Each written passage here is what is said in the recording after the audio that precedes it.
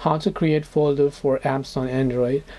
Hey everyone, welcome back to our channel. In today's video I will guide you on how you can create folder for apps on Android, so make sure to watch the video till the end.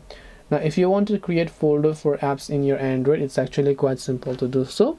All you have to do is, let's say you want to create a folder just like this, right? So there are many sort of folders that I have created just to make it look neat and clean. So what you need to do is you have to figure out first you want on the home screen or on the app drawer. If you have normally a vertical app drawer, chances are that you cannot create a folder inside that app drawer, so you have to create the folder outside, which is on your main home screen.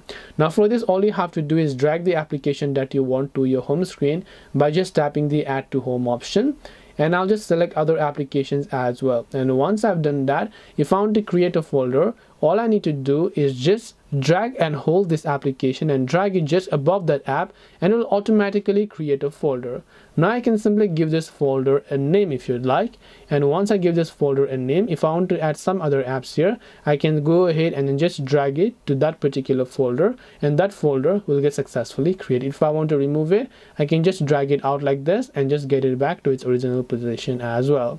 So this way you should be able to actually create folder for apps on Android. Hope this video was very helpful. If you have any questions, feel free to leave them down. Thank you for watching till the end of this tutorial, and see you soon in the next video.